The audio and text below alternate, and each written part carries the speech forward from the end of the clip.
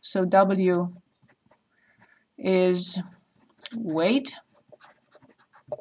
and it is, I have to take notes, and it is in kilograms, and H is the height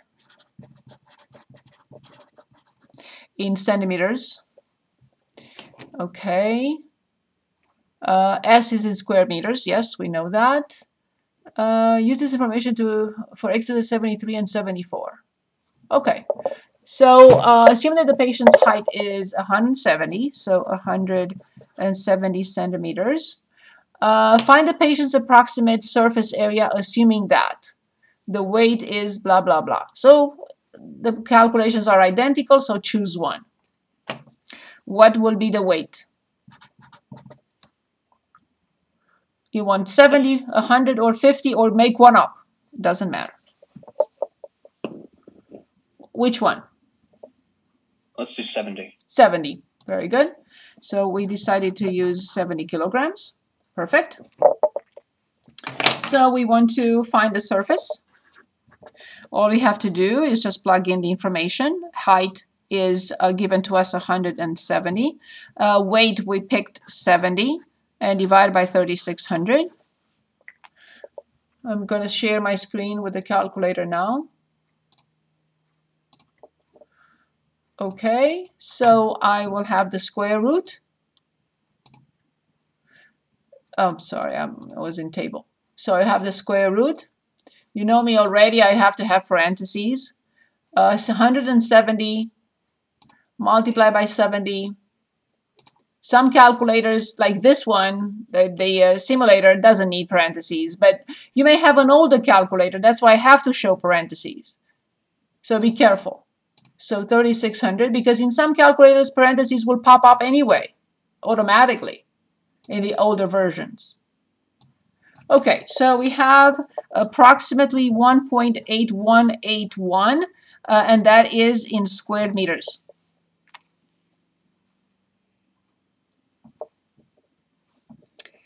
Good. Moving on to R.3. Again, these are all reviews. Oh, I didn't want to do that. I wanted to share, but go to the book now. Okay.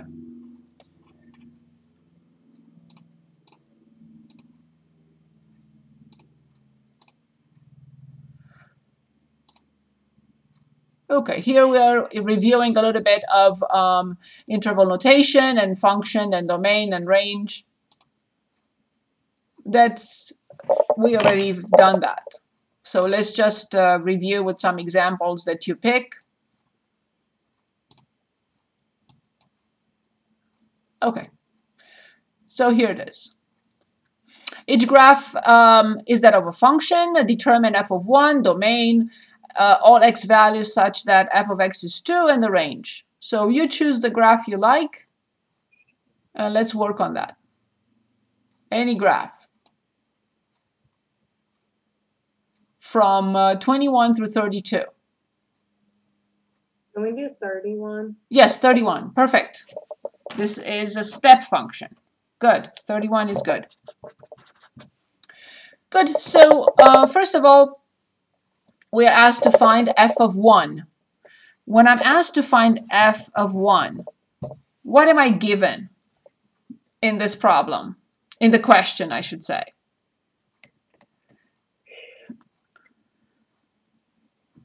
I'm going to stop. Yes.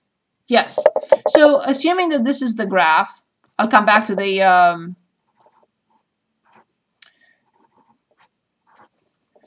book in a second. Of course, I just made one up, right? So when x is 1, that is exactly what I'm told. Perfect. I have to draw or imagine that I draw a vertical line that is x equals 1. I see that it crosses the graph somewhere, and I will be reading the y value. So this is what I'm going to do, and now I'm going to share my screen. So when x is 1, right here, imagine that you draw a vertical line through x equals 1, and you will be reading only the full point.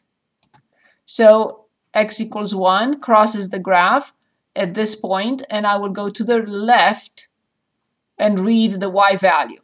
So how much is exactly 1? Do you all agree that f of 1 is 1? Do I need to show it again? Don't be shy. Okay, now the domain. Okay, the domain is determined using vertical lines. So coming back, I'm going to stop sharing for a second. Remember when I said here, how do I determine the range? I look and I cut. No, no. Empty. Yes, yes, yes, yes, yes, yes, yes, yes, yes. The same thing I do with the domain. Yes, yes, yes, yes, yes, yes, yes, yes, yes, yes, yes, yes. That's exactly how I proceed with finding the domain. So back here.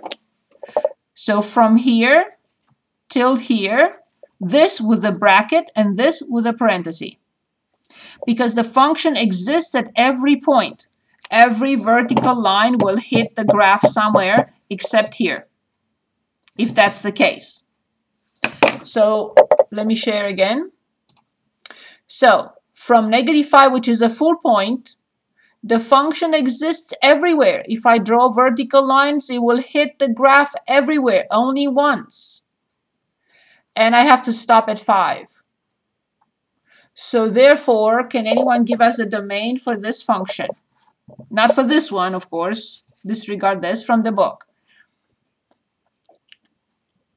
Is it negative infinity, -5? But we started at 5, -5, right? There was nothing to the left. So let me say this. Very good question. So if I have an arrow, then it will go to infinity. Okay, there's no arrow. Okay. But there is no arrow. Yes, there is no arrow. Good. So let's go back and share again to see it. See, there is not. It starts at -5. I cannot say, oh, I think it starts at negative infinity. As long as I don't. I mean, if I see that. So here, see, it stops. Full stop. They're all stopping somewhere. For some reason, I don't know why they did that. But we can look at the previous section in which you saw they were not stopping. If there is no stop, like a full stop like this, like a point, then I cannot, you know, consider that it goes to infinity or negative infinity. So the first x value that I hit with vertical lines is -5. The last vertical, the last line, vertical line that will hit the graph is at 5, but it has to be with a parenthesis because it's an open point. So this is where that bracket versus parenthesis. Exactly. Yes. Now, can anyone tell us, I'm jumping, I didn't forget about C, but can anyone give us the range of this? Remember how I showed you about the range, what we need to do about the range. We start with negative infinity, horizontal lines. No graph. What is the first value that I hit with horizontal lines? -2 to what? 2. Right, but there are gaps in there. I cannot use an interval notation for this. I have to use braces. It's only -2. Only what? 0. You're jumping. Oh, -1. -1, then 0. I agree. And then? 1. And then? 2. That's it. So let me stop sharing. This is how I have to write finite number of elements. I could never do this here because they're one next to the other. But here they're not. There is a gap. So the braces tell us that the range has 1, 2, 3, 4, 5 members. The set has only 5 elements. Nothing in between. You understand that the interval 0 to 1 has infinitely many values, many numbers. Infinite. Between 0 and 1, if this is 0 and this is 1, these are not countable. Infinite numbers between 0 and 1. But here between -2 and 2, I only have 5. Okay, there was one more question there. And that was what? F of x equals 2. Okay. So for f of x equals 2, f of x equals 2 means y equals 2. So I have to draw a horizontal line, y equals 2. And then read the corresponding x values. So back to the original graph. It says f of x equals 2. So f of x equals 2 is this line.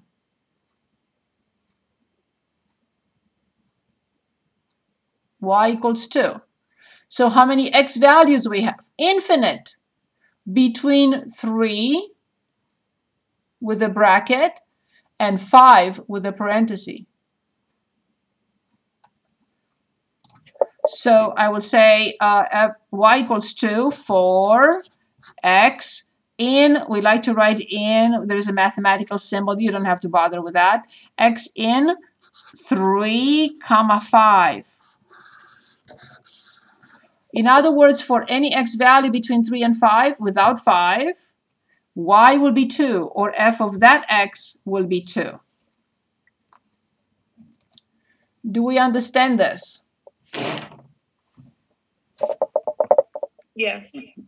Okay, so I did not manage to finish R.3, but please finish R.2 and you're going to have some homework, written assignment to turn in. So R.2 must be finished between now and September the 7th.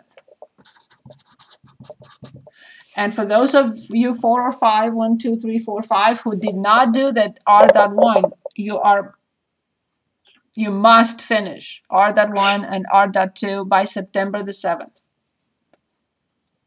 You do not have, I don't expect 100%, but I expect at least 65 to 70% minimum. Everyone who worked on it got 100%.